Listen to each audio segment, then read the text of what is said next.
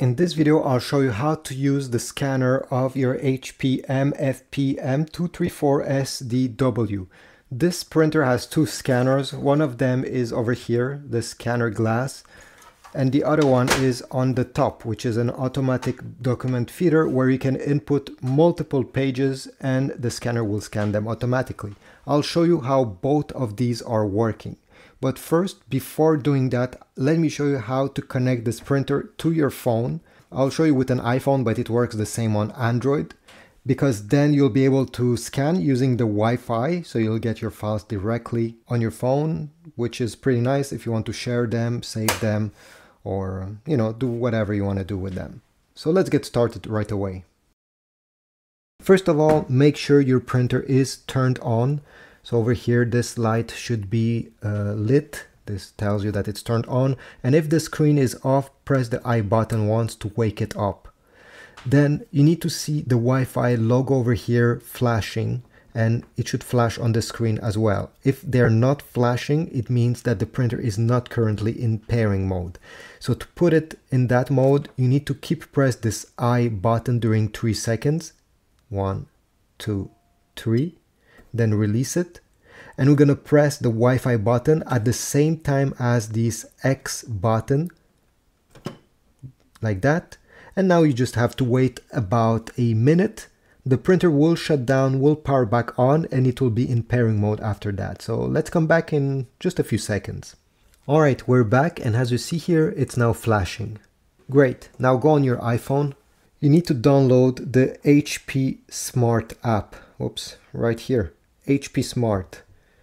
This is the app that will let you connect your printer to your Wi-Fi network and then connect your iPhone to the printer. So once you have downloaded this app, press open.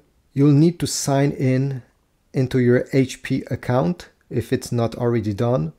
This is free, don't worry. It takes about a minute to create an account, and if you don't have an account, you won't be able to use the feature where you print over your Wi-Fi network, and you will also not be able to scan. So this is pretty important. Just create an account with your fake name, whatever, that's not important. Once you enter the app, you should have a add printer button right on the top. If you do not see it, okay, it should look like this. Set up a new printer. You can click on the top right corner this icon. It's the same thing. Then over here, you're going to select new printer. Select your HP printer from this list. Then input the Wi-Fi password of your Wi-Fi network. Next, you have to wait. Then they will ask you to press the I button. Just press it once and the setup on your iPhone will continue. Finally, press continue.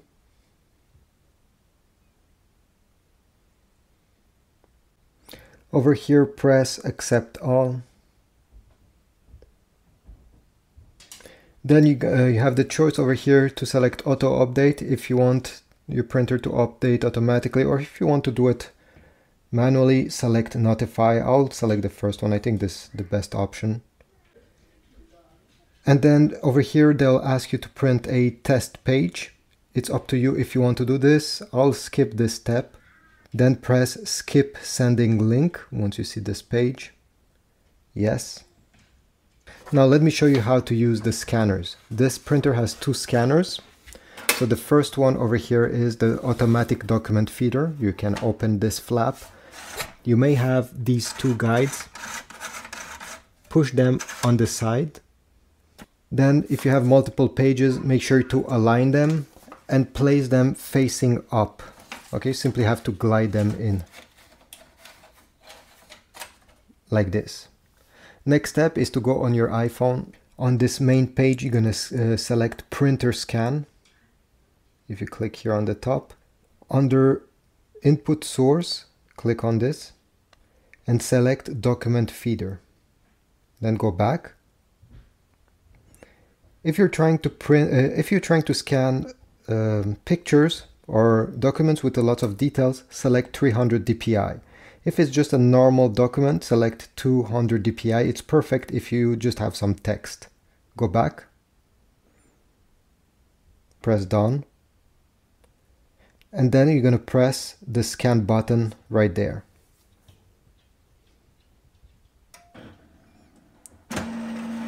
Don't touch anything. The printer will take page by page your document.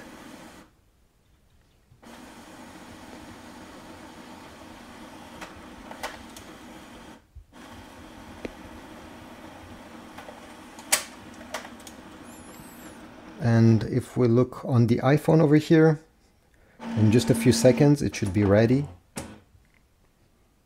We're gonna have all the pages. If you want to add more pages to this document, go ahead, place them on the top the same way you did, and press the add button on the top left corner, and you can add many more pages. Over here you have reorder. If the order of your pages is not what you want, you have rotate if you want to rotate the pages. And on the bottom, you'll be able, if you select print preview, to print what you just scanned. And then you have share save. If you click here, you'll be able to rename this. So if you click on the name, oops, you can give it a brand new name.